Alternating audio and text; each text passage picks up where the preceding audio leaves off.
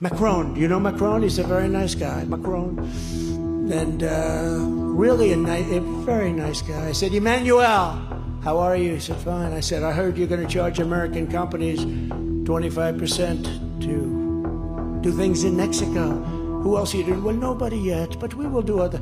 I said, no, but you're not going to do it, Emmanuel. You're not going to, no, Donald, it has already passed. I said, well, you better unpass it, because if you don't unpass it, you're going to pay a 100% tariff on all wines and champagnes that are shipped into the United States starting tonight.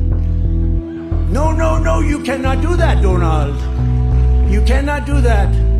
I said, I can do that. In fact, I'm just signing it right now. No. Okay, Donald, look, okay, I'm not going to charge. We're not going to charge. That was the end of it, Mike. That was the end of it. It was so easy. You think Joe Biden can tell you about it? He doesn't have a clue. The guy, he cannot, I'm telling you, I saw the other night, he couldn't find the stairs off the stage. He's looking. You ever notice he looks like this? He's finished with the speech, which usually lasts no longer than about 3 minutes, because, you know, the medical stuff wears off after 3 minutes. So he's looking around.